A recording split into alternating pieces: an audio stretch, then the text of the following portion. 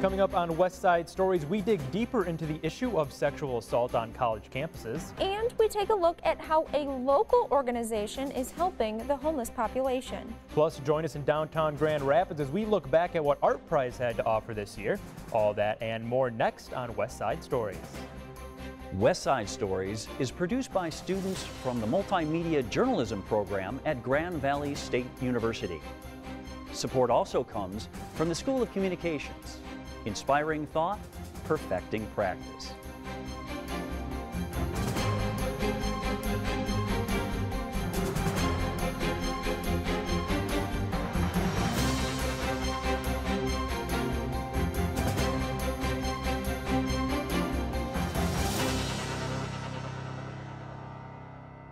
Welcome to West Side Stories. I'm Preston Donikoski. And I'm Callie Hubbard. In the wake of Supreme Court Justice Brett Kavanaugh's confirmation, sexual assault is in the national spotlight. In our first story this week, reporter Mackenzie Sorrell interviews the victim of a sexual assault at Grand Valley State University and reveals why some victims choose not to report the crime. I told him that I didn't want to do this, and he mostly just got mad. And then I basically just shoved him off of me and ran out the door. This GVSU student is a victim of sexual assault, so she didn't want us to use her real name. For the purpose of this story, we will call her Sarah. According to the National Sexual Violence Resource Center, sexual assault is a real problem on college campuses. 1 in 5 women are sexually assaulted while in college.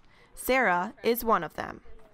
So it was my roommate's birthday, and we were at her house partying, and these guys came over. And we'd all been drinking a lot, and then the cops came and shut down the party or whatever, and they were like, well, you guys should just come back to our house and drink. And we were like, okay, cool.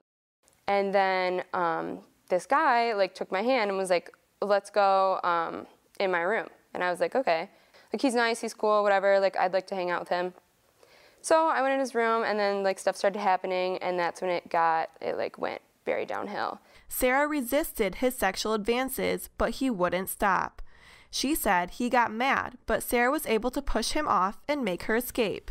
Grand Valley has an informed consent policy in place to help students understand how to deal with situations like Sarah's. Our view is that it's no longer what we used to call no.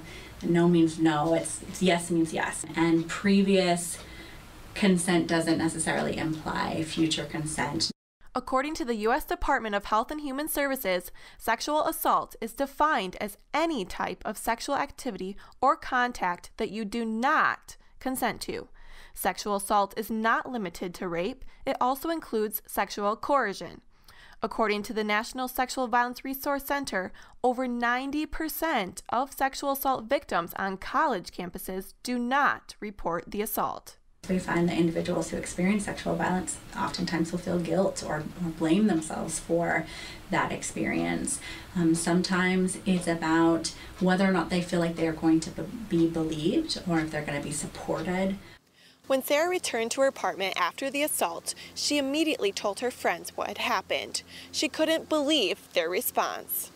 I was met with just skepticism and are you positive that's what happened? Are you positive? It was a lot of condescending. That was a feeling that I've never felt before. Grand Valley offers a variety of support systems for victim survivors. The Gay R. Davis Center for Women and Gender Equity offers victim advocacy to all members of the university community. A victim advocate's job is to simply help victims deal with the aftermath of an assault. What we try to do here through our victim advocacy program is allow that person to sit and talk with a victim advocate about what their options are. Jenrich says that the goal of the program is to make sure victims feel supported and to help reduce anxiety that often occurs after a sexual assault. According to Jenrich, nationwide there has been a shift in how we treat women that come forward. The #MeToo movement has given victims courage to share their story. However, victims like Sarah have very little evidence to prove their assaults. I guess I'm scared if I would have come forward that he would have been like, nope, that did not happen. There is no evidence. And like, there isn't. What am I going to say? Oftentimes when sexual assault happens, there are very few witnesses or no witnesses to that event. Cornelia says many women hesitate to come forward. They think no one will believe them. But statistics say they should. According to the National Sexual Violence Resource Center, over 90% of sexual assault allegations turn out to be true. To be comfortable believing people who have been sexually assaulted and not finding a million reasons for why they should have done X, Y, and Z differently, and instead say, I believe you. While the Kavanaugh confirmation process has kept the sexual assault issue in the spotlight, individual stories like Sarah's emphasize the importance of sexual assault awareness on college campuses. Grand Valley says that we can create a safer community by being active bystanders. There are 3 ways you can do this. First, speak up. If you see something, say something. Second, always listen. Be open to a person seeking help. A third way is to intervene. Small interventions can make a big difference in a questionable situation. Although Sarah will never forget what happened to her that night, she says that she is doing better now. Sarah also says that believing victims is ultimately what will make victims come forward. In Allendale, I'm Mackenzie Sorrell. Thanks, Mackenzie. You can find more information about Grand Valley State's sexual assault policy and resources for sexual assault victims on GVSU's website. In Grand Rapids, Artrpize is over for this year, but some artists never leave the city. In fact, on certain afternoons along a stop on Ionia Avenue, you can meet a man with no home but a passion for art. Reporter Sam Hall has his story. In Grand Rapids, creativity can be found far beyond the Artrpize entries and downtown galleries. On certain afternoons, in a stoop along Ionia Avenue, you may meet Anthony Lazar, a man with no home but a passion for art. I'm an artist that does metal sculptures right downtown on the street. I was staying at Meltrotter Mission. 2010, I got stumbled into Heartside Ministry. Started painting and doing things. Bought a baby welder and started creating these sculptures. Lazar, like dozens of other homeless and transitioning individuals living in southern Grand Rapids, has turned to Heartside Ministry's art program as a place to take a break from life on the street.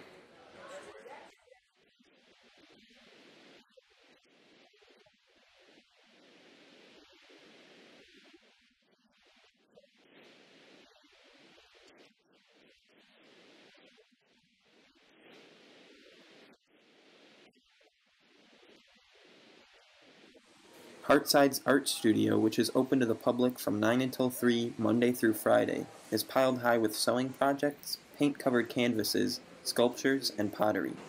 Anyone is welcome to drop in during the day, whether it be to browse the countless pieces of finished artwork or to stay a while and create something of their own. The ministry is brimming with materials to satisfy a wide range of creative needs.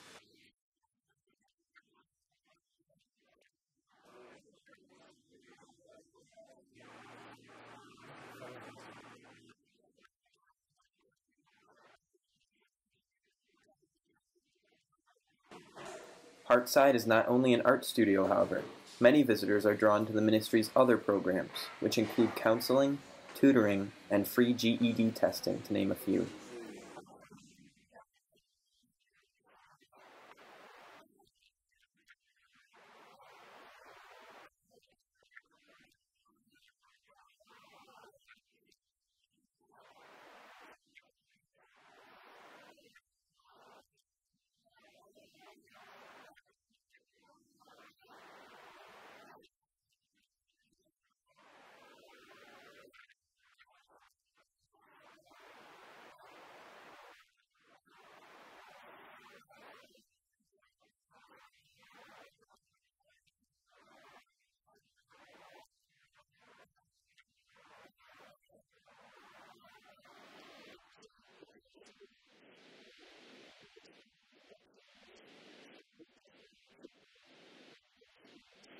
Many of the program's participants say they find relief in the art they create here, an outlet for emotions that would otherwise remain unexpressed.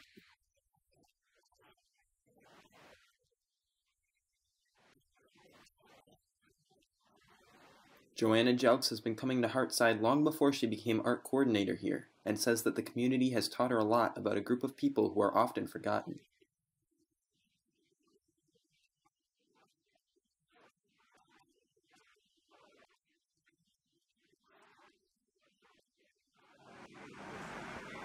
From the corner of Weston and Division in Grand Rapids, I'm Samuel Hall. Thanks, Sam. More information on Heartside and how you can contribute can be found on their website at www.heartside.org. It's hard to believe that just a couple weeks ago, Grand Rapids was packed to the brim with people experiencing Artrpize 10. Before the excitement died down, West Side Stories talked to some of the artists at this year's competition. Reporter Devin Deli takes us on a closer look at some of the art and artists that were featured at this year's competition. Artrpize artists may be competing for prize money, but to them it's about more than just the competition. Jessica Considine is a young artist from Livonia, Michigan, who says that Artrpize is giving her a chance to establish herself in the art world. I like it a lot because it makes me feel like I'm like at the point that I'm supposed to be. Her entry this year is a metal sculpture titled Mind, Body, Spirit. And not only has Artrpize given her exposure, but she says that it's also given her a chance to discuss why she creates in the first place. My art, I'm just making these things to, I guess, find the authentic self that I know that I am, and sometimes we lose that through time, and I feel like expressing yourself through different stuff is a way to figure out who that person is and like come home again. Jessica's art is done through her company Sculpted Roots. She says that going full-time has changed her views on art, and now she wants to communicate the idea that art can transform lives. I am totally a different person than I ever used to be. Art has given me confidence and like self-love and like respect for like me and everybody around me that like I didn't have before, and I was able to accept the flaws and characteristic flaws that I had in myself, and I was able to bring them to the table so that I could move forward. Inside the Harris building, we talked to Roseanne Cody about her painting The Fitting Room, which is based off of a photo that she took of her 3 daughters while they were shopping for prom dresses. My daughter tried on this gown that was extremely expensive, and I encouraged her. I said, you really need to know what this feels like, to have that princessy moment, you know. Even though we're not going to be able to afford this gown, try it on and just see what it feels. And she put it on, and she stepped up on this platform that was surrounded by mirrors, and it was just absolutely breathtaking. You could see the daughter on the left was almost like gasping. It was just beautiful. And it's a time that I won't be able to get back. Cody says that the mother-daughter theme in her painting has had a much bigger response than she ever anticipated, and she says that it's been allowing her to connect with the people she meets on a deeper level. I had 3 different women at 3 different times hugging me, and we were crying. One of them had lost her daughter. She was killed, and she was like, I'm never going to have this moment again. And another one shared with me that she had all sons, and she said, you know, I'm never going to have that. Across the room from Cody, Judy Nauta took a more interactive approach to her work. The art of conversation encourages those passing by to stop and stay a while. Each table is built around a different theme or memory from Nauta's own life, and it's been allowing those who participate to get to know each other a little better. 2 guys who had been friends for almost 60 years, who really thought they knew everything about each other and didn't really want to do this, sat down at the grandfather table, and after they were here for about a half an hour, they finally got up, and one of them walked away, and the other fellow came to me and said, I knew he was a good friend, but I really didn't know how good of a friend he was until we answered some of these questions. Each table features question prompts, many of which might seem out of place in a normal conversation. But according to Nauta, this actually allows for more meaningful interactions, something that she thinks doesn't happen enough. Our lives are busy, and just to pause for a moment and remember face-to-face conversation, that's what's really important. At the end of my life, I'm not going to wish I could have sent one more text or one more email, but I know when I've lost people close to me, I've always wished I had time for one more conversation. To these artists, Artrpize is about so much more than just the prize money. It's about connecting with the world around them and getting to share the message of their work with other people. Reporting from downtown Grand Rapids, I'm Devin Deli. Grand Rapids residents can expect a change next year as Artrpize moves away from being an annual event. Artrpize officials have yet to reveal what, if anything, would take its place during those off years. In today's turbulent political climate, journalists have been under fire, and fact-checking has become a critical part of the job. In this next story, we explore how GVSU is teaching students to use a powerful tool that journalists use to uncover the truth, the Freedom of Information Act. The late Helen Thomas, seen here with former President Obama, was an American journalist who spent years on the White House press corps, once said, "We don't go into journalism to be popular. It is our job to seek the truth and put constant pressure on our leaders until we get answers. One way to do that job is by using the Freedom of Information Act, or FOIA, as it's called." The Freedom of Information Act, also known as FOIA, is a law that keeps citizens in the know about their government. It allows the public to access information from federally funded institutions. After hearing about a FOIA event in Illinois, students and faculty from Grand Valley State University knew they wanted to bring the idea home with them, creating the first ever West Michigan FOIAfest. Well, our democracy generally runs better when people have more information about what the government is doing so that then they can make more informed decisions. So these laws, the FOIA laws, are very important tools in helping people to have that information so it can be shared publicly and then people can make decisions about how they want the government and the country to be. So when Professor Kelly Lowenstein told me about FOIAfest that was happening in Chicago, I knew we needed to have something like that here at Grand Valley. FOIAfest brought together people from all over the world, including Mike Morrissey, the co-founder of Muckrock. Muckrock is a non-profit FOIA organization based in Cambridge, Massachusetts. The company makes it easier for citizens to find government documents. You know, I was really kind of fascinated by sort of the role that public records play in kind of keeping our democracy informed. Everything from sort of how government spends its money, our money, to sort of how we interact and understand how policies are being enacted. Morrissey was able to share his knowledge with not only aspiring journalists, but with others in the community. Students and faculty at GVSU were happy with the outcome of the event. Tonight we had an awesome turnout from the public, from faculty members at Grand Valley, a ton of journalism students. We had PR students here. There was just so much support from Grand Rapids and Grand Valley's community that it was beyond expectations. We hope that this is the first of an annual tradition, Callie. So what I would like to do going forward is to have more participation from more schools and more countries, and then together choose a common topic. Professor Kelly Lowenstein hopes that in the future, people from all over the world can come together and do a joint reporting project. From Westside Stories, I'm Callie Hubbard. If you or someone you know is interested in attending the next FOIAfest, you can follow the Twitter hashtag GVFOIAfest for updates. As fall nears here in Western Michigan, fall traditions will be on the mind of many Michiganders. Football, hay rides, and bonfires all signal the end of summer. But as Jake O'Donnell shows us, perhaps the most iconic autumn activity is visiting a good old-fashioned cider mill. It is the busiest time of the year at Hudsonville's Post Family Farm as families from all over West Michigan come to satisfy their fall cravings. The farm was purchased by the Post family nearly 50 years ago, and since 1997 has become especially famous for one thing: their donuts. We like to say we're a pumpkin farm, but a lot of people like to call us the donut farm because we are capable of putting out so many donuts, and they're pretty good tasting as well, apparently. Post Family Farm Donuts originally began as an idea to keep hungry school children happy. However, since the first batch was made in the Post kitchen, the family has had their hands full keeping up with West Michigan's demands.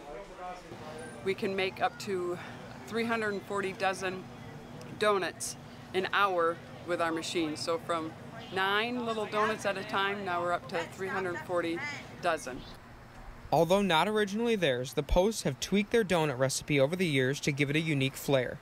Their secret ingredient? What else? Pumpkin. It's basically a combination of flour and water and a little bit of pumpkin, so we do put pumpkin in the pumpkin donut.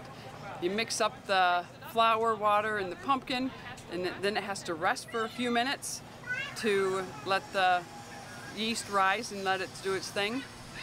And then we pour it into one of our 3 machines that we use, one of our 3 fryers that we use to make the donuts, and goes through the fryer, and once they come out at the other end, we put some icing on them, or we put cinnamon sugar on them for in the fall. Throughout the years, the donuts have brought families from all over the area together, but none more than the Posts, who now have a new generation excited about working in the family business. What's your favorite thing about working on your family's farm? Probably working with the horses and just getting relationships with all of them. All right, and what is your favorite part here about fall coming up? Probably the pumpkin donuts. It's fun working with family, and I think with the family too, we take pride in the property and what we offer, and I think it helps make it for a fun family atmosphere. And we've got families that have been coming here for years, and now they're taking their kids here to the farm. So we really appreciate the family atmosphere because we are family run. In addition to donuts, for the next few months, Post Family Farm will be offering a variety of different fall-themed activities for all ages, including hay rides, square dances, bonfires, and corn mazes. We also have our school tours, and that starts mid-September all the way through the end of October. We have school tours that come through, and then we are open to the general public as well. We have our fun farm days, Monday through Friday, and then we have the festivals on Saturdays, and we sell donuts the whole time. If you are unable to visit Post Family Farm this fall, fear not. The Posts open up their facilities for weddings and special events all throughout the year, and even for sleigh rides during the winter. With fall right around the corner here in West Michigan, Post Family Farm is the place to come for some traditional family fun and some great tasting donuts. Reporting from Hudsonville, I'm Jake O'Donnell. These are good. Thanks, Jake. Donuts are available until November 3rd, and a list of Post Family Farm's upcoming fall events can be found on their website. Now it's time for our weekly story from WGVU Digital Studios. Check it out.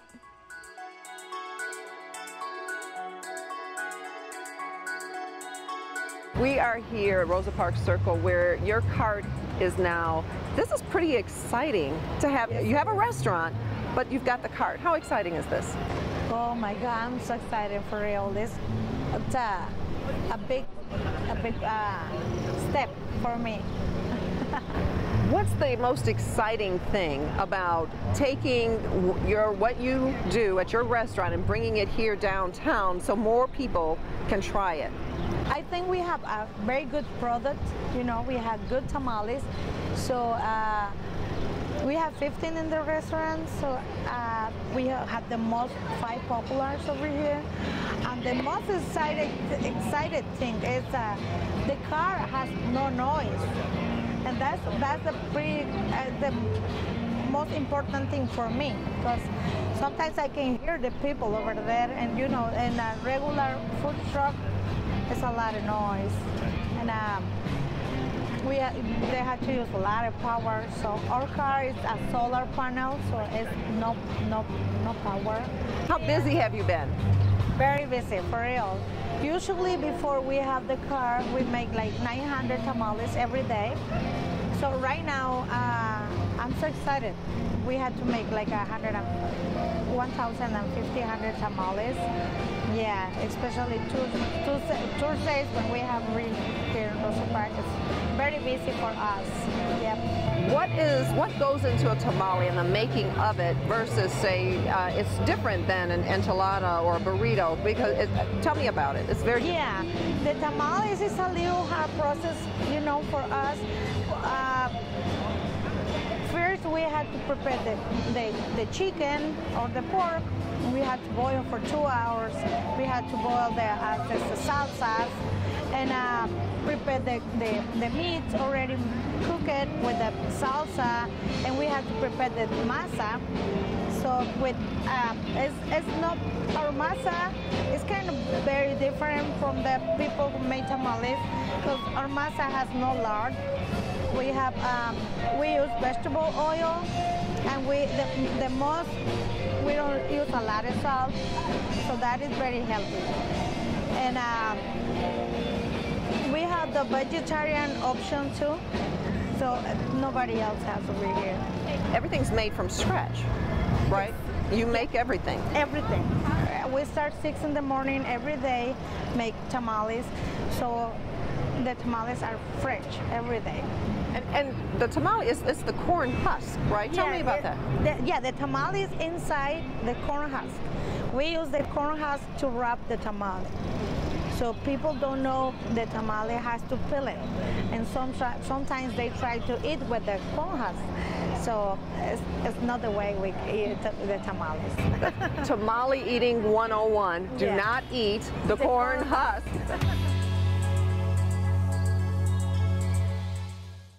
We want to give a special thanks to WGVU Digital Studios for giving us content that we can bring to you every week. Of course, and that is all the time we have for you this week. I'm Preston Donikoski. And I'm Kelly Hubbard. Thank you so much for watching, and we'll see you next week.